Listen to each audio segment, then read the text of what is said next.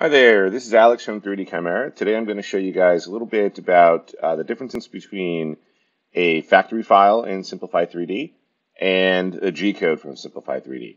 So usually this comes up if we've asked a customer maybe to send us a file from what they've been printing. Perhaps you printed a part and maybe you weren't happy with how it turned out, or you're trying to figure out why a particular feature turned out in one way or another. So let's take a look at this example. These are some brackets that we've designed up here for a table that we've got here at 3D Chimera.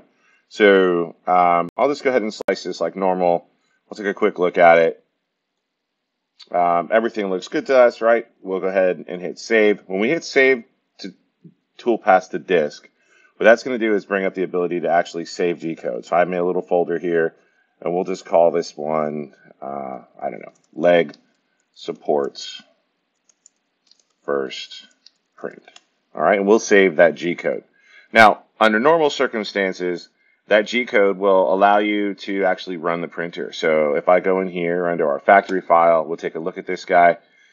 We can actually open this like in a text editor, for example. Let's take a quick look-see here. And you can see this is actually a fully editable text file. So as you scroll down here, we can actually see all the text G-code commands that are going to the printer, right? So lots of code there. If you wanted to get in and tweak something, you could do that. You can see all the settings for the printer up here in the beginning.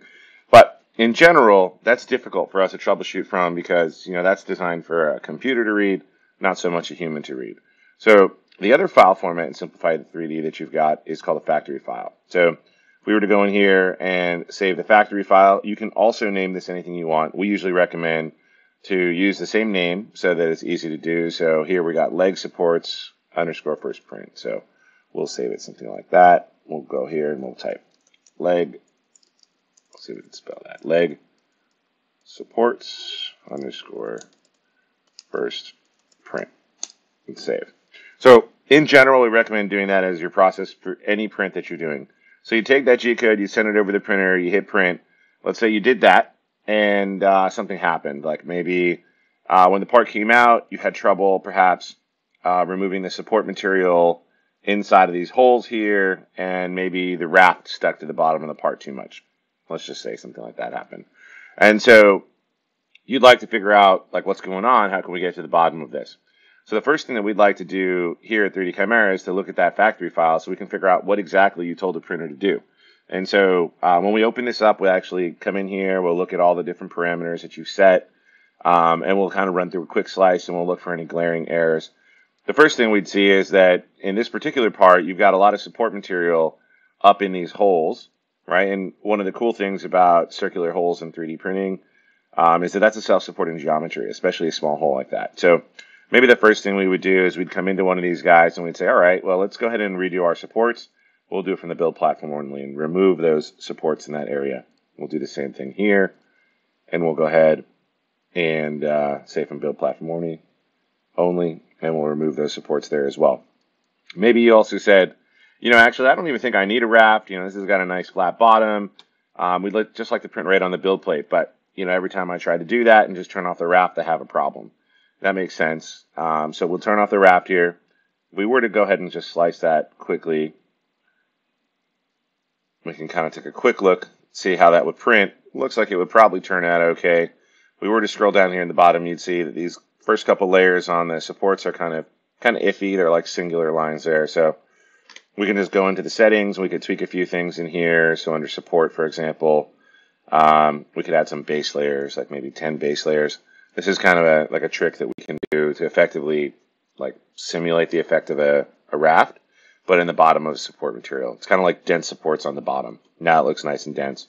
So, those quick manipulations there, we should be in pretty good position to print. We might look at this and say, boy, I bet we could probably speed up the print time. Maybe we pop up the layer thickness a little bit here because we know that something like this is still going to print pretty nicely like that. And okay, so great. We've got the print time down now. We're down at about 8 hours and 22 minutes. Looks like we've removed those pesky support features inside of the holes. And now we don't have to deal with the raft as it sticks to the plate. So this looks great. So we would do the same thing. We'd save this out. And now we would call it, let's say, second print, and we would make sure to also save that factory hop file here as second print. And then you'd be in good shape. So now we'd have, again, in that folder, both the factory file and the G-code. Now what's tricky is if you send us just the G-code, we could open that up and take a quick look. And we can actually see the slice. Whoops, I double-clicked that. We can actually see the slice, and it looks pretty great here. But we don't have those settings easily manipulable. So if you had spent any time, editing some of these things, maybe you had played with the, let's say, the separation distance between the support material and the raft, or perhaps you've been messing a little bit with temperature and extrusion multiplier, and that's why things are sticking. We wouldn't really be able to get down to the meat and potatoes of what's happening there in the issue. So we always ask to take a look at that factory file. That's going to give us all the data.